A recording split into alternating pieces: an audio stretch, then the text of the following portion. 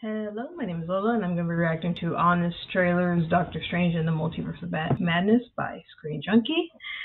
Let's see what they have to say about the movie. If you want to like, comment, subscribe to my channel, you can. Or if you don't want to, that's fine too. Here we go. This episode is presented by Supercuts. It's not just any haircut, it's Supercuts. Bam, bam, bam.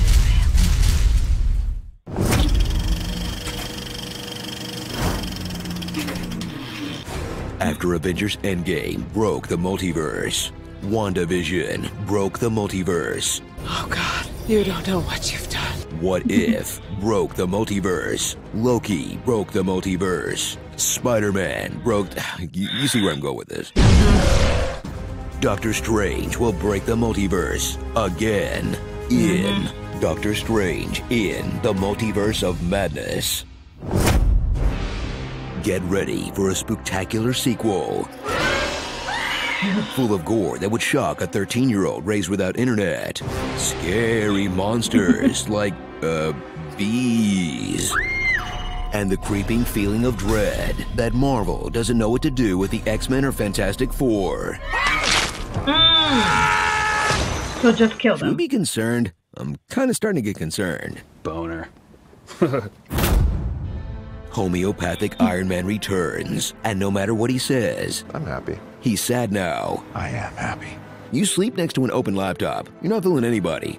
Catch up with the Sorcerer Supreme, regional assistant manager, who was once as strong as Thanos, but lately is weaker than math. Math! And watch his streak of L's continue, as he's outworked by his own cape. Cloak. It's a cloak.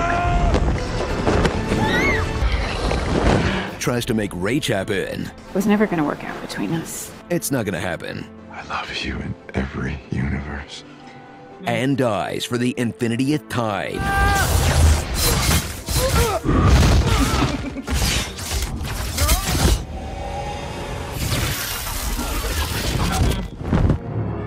Yep. See, this is why my top 3 Doctor Strange movies are Avengers 3, Spider-Man 3, and Thor 3. Welcome back, franchise favorites like Wong. And, okay, basically just Wong. I, Yeah. Baron Karl Mordo. Who? Which is why Marvel had to call their mommy. I'm a mother. When you last saw her, Wanda Maximoff was trapped in classic sitcoms, working her way through complex emotions like grief and acceptance. Now, her character is trapped in a Hallmark movie, working her way through questions like, women do be acting crazy though sometimes, right fellas? Watch the Scarlet Witch turn full wicked off camera and try to burn down the multiverse in a single-minded search for her made-up children that she won't shut up about. My children. My children. I dream of them. My boys. For Billy and Tommy. I just want my boys. Billy, Tommy. Why can't you just be a normal white lady and get a rescue dog? Or save your dead husband? You remember him? I blew a hole through the head of the man I loved. One of the all-time great comic book legends has returned. Sam Raimi. Watch a director with his own unique spin on zombie and superhero movies get asked to, do that again. But don't worry, Feige's still serving up that sameness you crave, full of MCU comfort slop, like commercials for the next movie. If you caused an incursion, then we're gonna fix it. That's Clea Charlie. from the Clea. comic books. I knew that. Action sequences that look worse than Marvel vs. Capcom. Centrist politics that pair subtle nods to gay rights with subtle nods to burning books with naughty words in them. And the latest variant of this universally hilarious joke. There was an incident with Spider-Man. What man? Blackagar, Boltagun. Hit a guy, hit a there. The Illuminati. Star-Lord. Who? I need you to be the Ant-Man. Is it too late to change the name? A Unimind. Uni, meaning one. Mind, meaning mind. Oh no, we heard you the first time. Terrible name. Doctor Strange. Oh, you're using the made-up names. Call themselves the Flag Smashers. Was that a new thing? Bad guys give themselves bad names? Your name is Taserface? Dr. Otto Octavius. Yeah. Wait, no, seriously, what's your actual name? Gets funnier the more times you hear it, right? Witness a film that explores the limitless possibilities of the multiverse. for one whole scene.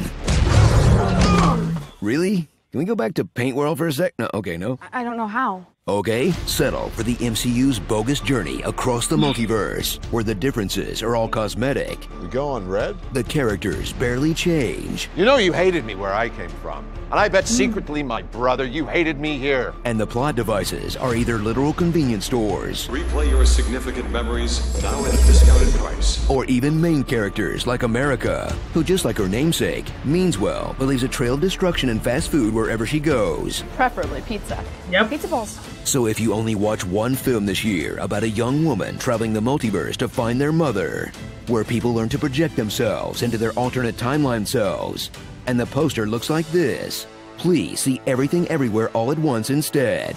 I know a lot of you have been asking for an honest trailer for that one, so here it is. It's way better than Doctor Strange.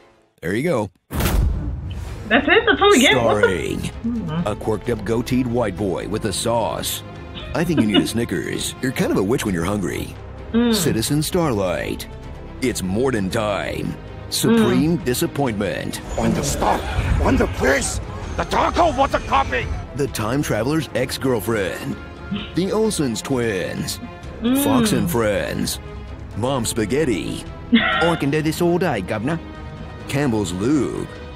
A bull as a China cop. And eyeball stuff. What's the stuff with the eye? Oh, my eye. Ah.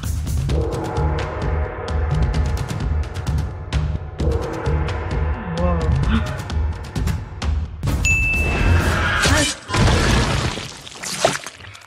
Doctor Strange in one alternate universe that's basically just the near future. Dreams are windows into the lives of our multiversal selves. So, it's now MCU canon that the dream you had without seeing your dad naked in the bathtub really happened. Sorry. This episode was presented by Supercuts, the smarter, easier way to get a haircut. It's not just any haircut, it's Supercuts. Check in today on our mobile app or supercuts.com.